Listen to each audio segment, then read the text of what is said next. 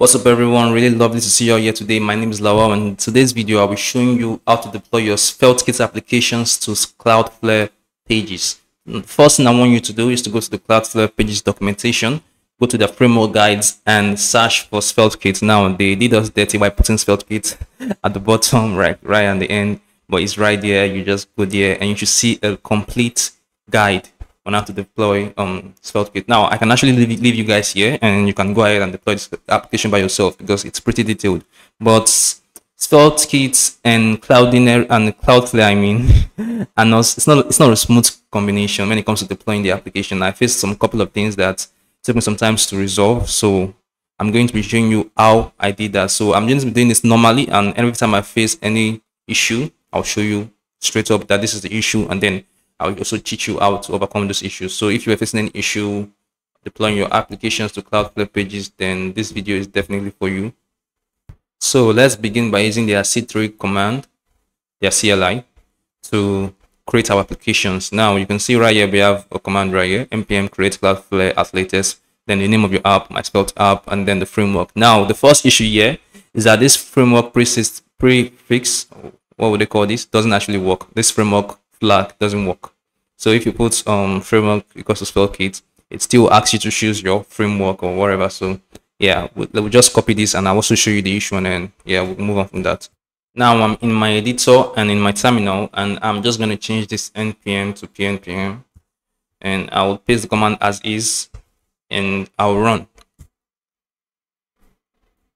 The first prompt is what type of application do you want to create, and we're going to look for website or web app. So choose the website or web app, and after that they're telling us which development framework do you want to use, even though we use the svelte framework flag. So if anybody is from Cloudflare here watching this video, this is a little bit you guys have to check, but we're gonna have to choose our framework, which is svelte, and then the continue with blah blah blah, and just let it do its thing very quick. If you're using pnpm, it should take like a second.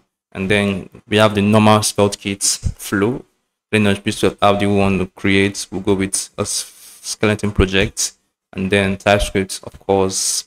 I'll go with ESLint and Prettier, and then I'm trying Svelte 5. And it's going to install the dependencies. You just wait for it. Now, just on the side, if you already have a sveltekit application that you want to deploy to Cloudflare, it's going to work. If you do deploy it, it's going to work. Or one thing you might want to do is just change the adapter. So you change the adapter from adapter auto to adapter Cloudflare, so that you can add Cloudflare specific options to your application. Now it's asking us, do you want to use Git for version control? Yes, of course. And initialize the Git repo. Now it's asking us, do you want to deploy your application? Of course we want to deploy, but we won't actually be deploying it through this manner, because when we deploy it through this manner, it's going to be a one-time deploy, meaning that when we update our applications later in the future, it's not going to have this continuous integration kind of deployment that we get when we're using Excel. So we're going to say no. And what we want to do is to deploy this directly from the dashboard. When we do that, we can connect our Git repository to Cloudflare pages, and every time we push to the repo, it would automatically build the project for us. So if we push to the main branch, it will build the production repo, and if we push to the staging or any other branch, it's going to build the preview and generate a link for us. So first of all, what I want to do is verify that this application is working. So I'm going to spin up the dev server, check it out, check that everything is correct, and then I will deploy it to GitHub. And after deploying to GitHub, we'll go to our Cloudflare dashboard and we'll deploy from there. I've spinned up my dev server, so I'm just going to check my browser. And yeah, we have welcome to sveltekit, visit, blah blah blah. This is what I want. So now that I've verified that it's working, I'm just going to deploy to GitHub. Now, you don't really have to be using the CLI when using GitHub nowadays, because of editors like VS Code come with Git integrated. One thing we can do is come here directly, and since this repo or application has been initialized with Git, we can just click on publish branch. It shows my Svelte app, publish to GitHub private, public to GitHub public. I'm going for the public, and it's going to publish this for us. As easy as that. Now that it has successfully published that to our repo, we can go to the Cloudflare dashboard now. So I'll just go to Cloudflare, and I'll go to login. If you don't have a Cloudflare account, you should go to sign up and sign up. I already have a Cloudflare account, so I'm clicking on login. So this is my Cloudflare dashboard. Where I want to go to is on the sidebar, scroll down, you'll see workers and pages. Just open that up, click on the workers and pages. That will be better. And here you see an overview and all the apps that I've deployed in the past. Now we have all the apps that I've deployed. What I can do here is click on create. If you don't have any application deployed here, you probably just have a big create button here, but I'll click on create. And now we have create an application. By default, it's going to be on workers. You switch the tab to pages and connect to Git. You also have another one called create using direct upload. You don't want that. You want to connect to Git. So I'll connect to Git. And the first step is for me to select a repository, and I'll select this one we just added, my Svelte app. And I'll begin setup. And then the production branch is main, of course. The framework preset one is changes to sveltekit, and then npm run build is okay, and the build output directory is also okay as well. Just leave everything as is. The only thing you want to change is the framework preset to sveltekit, and save and deploy. Now, one thing about sveltekit, well, the ones that I have noticed since I started using sveltekit is that you need a certain version of Node and Aya to use Cloudflare workers, or to deploy your application to Cloudflare pages. So the way you can do that with Cloudflare is to actually edit your environmental variables. And Cloudflare by default uses, I think, pre-Node 16 or something like that, and a certain package in sveltekit requires you to be using Node 17 and upward or something. I'm not sure, but you are definitely going to get that issue if you just try and deploy automatically like that. There will be an issue, and there's no way to fix it because they don't tell you how to fix it. So you have to research and research and research. But I have you covered. I've done all that research for you. So this is supposed to be how this fix this issue, but it doesn't, because of what you're supposed to do here is to put a particular variable name. Now, this variable name called node version is a specific type of variable name that Cloudflare allows you to put in for you to be able to specify a node version for it to use. So now it's as a default, but you can also specify a certain node version you want Cloudflare pages to use. And what I'm going to specify is 20.10.0 because of that is the version I'm using currently. I'm going to upgrade very soon to 21 or 22, but this is what I'm using currently. But you would think that this will fix it, but let's check this out. We'll save and deploy, and let's see the way it works out. Now it's on the third part where it's going to deploy our site, and it's building the application and all that.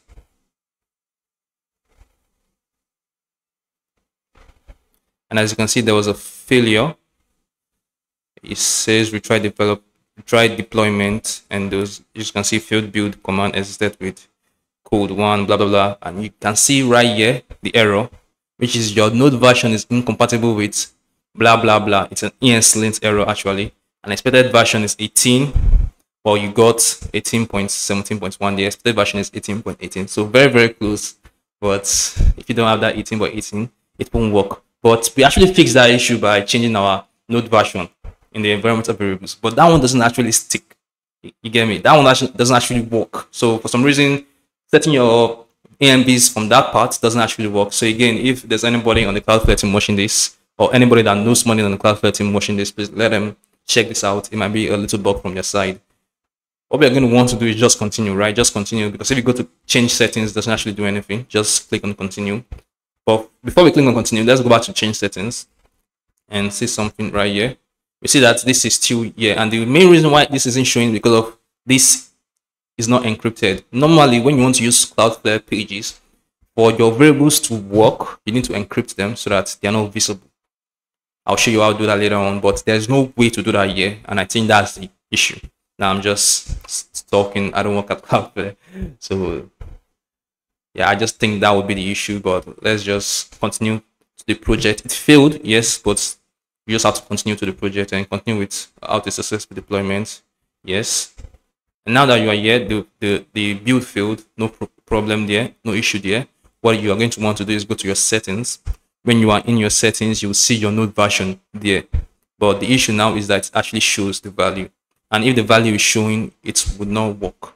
You're going to have to do is edit that variable. And now you see this encrypt button right here.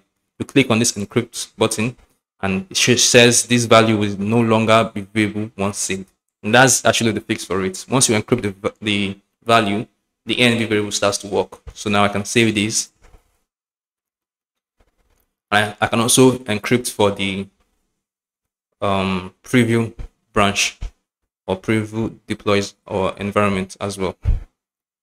I'll encrypt this as well and save. Now this is actually a very quick fix, but can actually take you a long time if this is your first time it's using Cloudflare pages, and it can also be a turn off as well. So again, anybody knows the guys at Cloudflare and Cloudflare pages, let them handle this as quick as possible.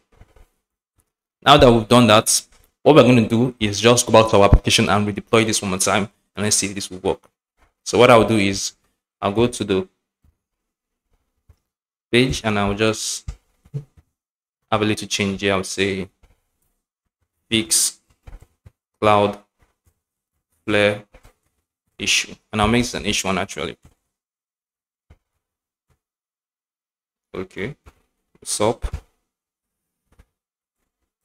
I don't have to use HTML anymore. All right, pop this. Yeah, save this. What you want to do is go back to your source control, save those changes, and I will just use Copilot to generate a commit message for me, and I will commit, and I will also sync changes. So once all of that is done, it will rebuild the deployment, and this time it should work. So let's go back to our deployment here. You see that we have two. Now we have the third one in progress. So what you want to do is just wait for it, and let's see the way it goes. I'm crossing my fingers that it works because I'm not sure if it would, but let's see the way it goes. So as you guys can see, it successfully deployed the last deployment, and you should have the URL that you can play around with. You can click on this and you can send it to people. It actually works, and it should actually work for you as well. If you did not get exactly the output that I got, just go back in the video, rewatch it, and look for the place that you messed up. But if you click on this link, we should see fixed Cloudflare issue, and that's also what you should be getting as well if you texted this exact thing.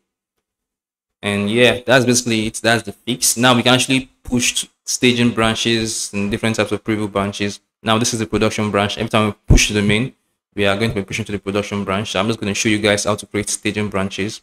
So I can easily just create a new branch with the source control here. Come here to branch, and we have create branch and call this staging, and the branch will be created from the main branch, and I can publish that branch by clicking on the publish button. And when I publish that branch, Cloudflare page will pick that up, run a new build, and since it's not the main branch, it's going to be a preview branch. So every other branch except from the main branch should always be a preview branch. They'll be run in the preview environment. And now, as you can see, staging right here, and the badge says preview. And once this is successful, you will have a link to show people, and that will be a preview of the site. And we can also get custom domains. Yeah, so with Cloudflare, it's also a domain registrar where you can get domains from. So Cloudflare is really the whole package, and you can set up custom domains and all that stuff. I can click here and I can select a domain. Now I have multiple domains. I am not going to be using any domain here, but I can just show you examples. So you can go with HTTPS, and if you actually own the domain, it will allow you. But I don't actually own this domain, and you can do basically example.com. As you can see, this is one example right here. I don't need to type the whole thing out. You can put this here and you can continue, and if it's your domain, it will work for you.